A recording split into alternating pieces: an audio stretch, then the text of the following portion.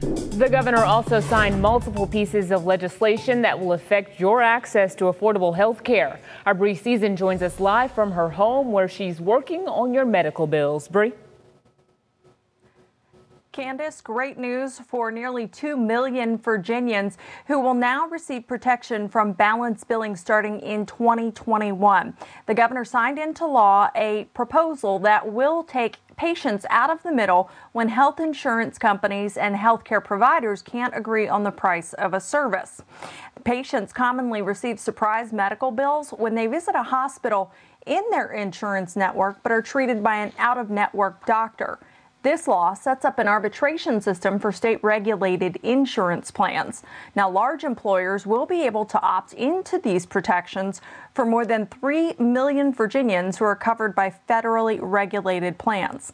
And while that's good news for consumers, the governor did deliver some bad news for hospitals and ER physicians. They will lose an estimated $14 million a year in Medicaid payments on visits deemed preventable. Companies administering the Medicaid program say common diagnoses for preventable emergency room visits include nausea and vomiting, headaches, fevers, and urinary tract infections. This budget amendment was signed by the governor. We were somewhat stunned because it does nothing to address ER overutilization. All it does is penalize ER physicians who are ethically and legally obligated to see and treat those patients. In the new state budget, doctors and hospitals will be paid $14.98 if a visit is deemed to have been preventable after the fact.